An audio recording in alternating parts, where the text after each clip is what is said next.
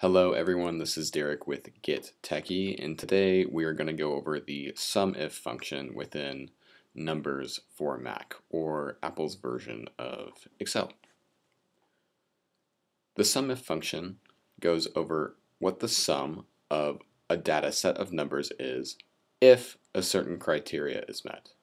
This criteria can be if it is less than a certain number, or if it's greater than a certain number, or if it equals a certain number. This can also be applied to words or statements, such as types of fruits. Go ahead and look at our data set right here. We have types of fruits and costs.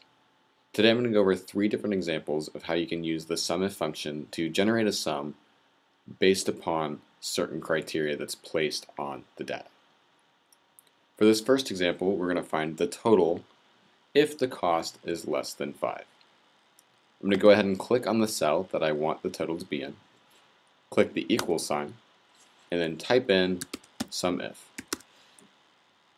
and click on SUMIF. This first value that we're going to get is our test values, which is just our data set. So go ahead and select all of your data. Once the data is selected, go ahead and put a comma in, and then put your condition. Conditions are placed in by placing a quotation mark, and then for this it's going to be less than 5, so I'm going to do the less than symbol, or that little caret, with the 5, and then complete it with quotation marks. This sum values is not normally necessary to use for the SUMIF function. Go ahead and either click the green check mark or click enter, and you will find the sum if it is less than 5. So in this situation, all of the costs that we have that are less than 5 are going to be 4, 3, and 3, which total then to 10. In a similar fashion, we can do this with greater than. So again, we'll click on the equal sign, type in SUMIF, click on SUMIF, select all of our data, put in a comma, and then place our condition. Again, it's going to be quotation marks. We're going to use the greater than symbol, click 5, and then close it again with our quotation marks. Then we can click enter.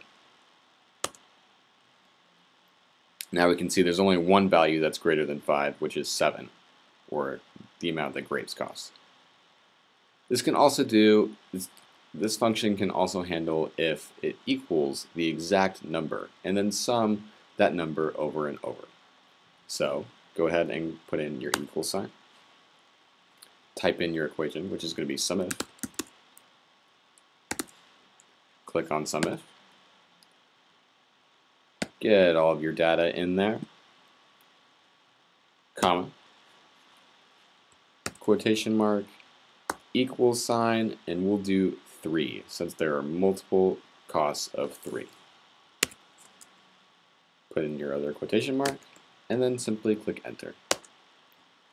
Since there are 2 costs of 3, it's going to sum them together, which will be 6. Hopefully this helped you out. Have a great rest of your day.